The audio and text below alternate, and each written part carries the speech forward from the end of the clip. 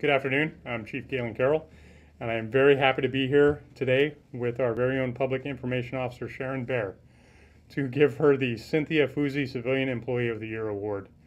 This award is given to a civilian employee for continuous commitment, dedication, loyalty, and service to the Modesto Police Department and its goals, objectives, vision, and values.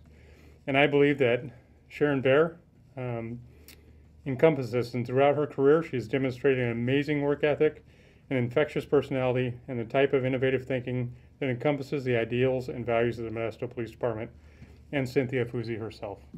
And Cindy, who can't be here today, wanted to share that she's very proud that you're a recipient of this award, and she couldn't have thought of a better person. So congratulations and thank you. Congratulations.